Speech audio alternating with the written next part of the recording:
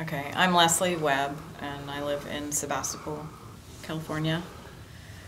And these are my two remaining horses. A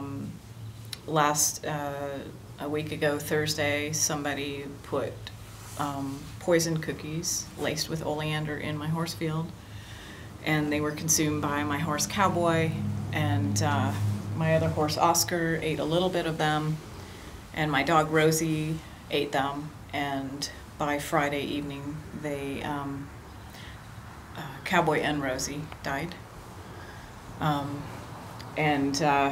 During the day, when I was going from hospital to hospital and coming back here to monitor Oscar's whereabouts, his health, when the vets had called and said that they had the same exact symptoms, I thought maybe they consumed a mushroom or something, because it was exactly the same.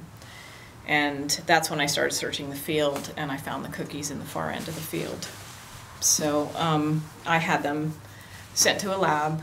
They tested that they were full of oleander, crushed oleander. And that was the conclusion from both vets, that they died of oleander poisoning.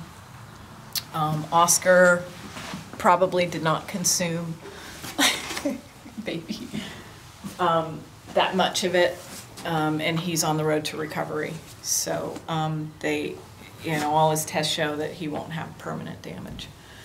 My baby, 9-month-old baby here, did not consume them, and my other dog did not. So from that moment on that the cookies tested positive, it's been a criminal investigation with the Sonoma County Sheriff.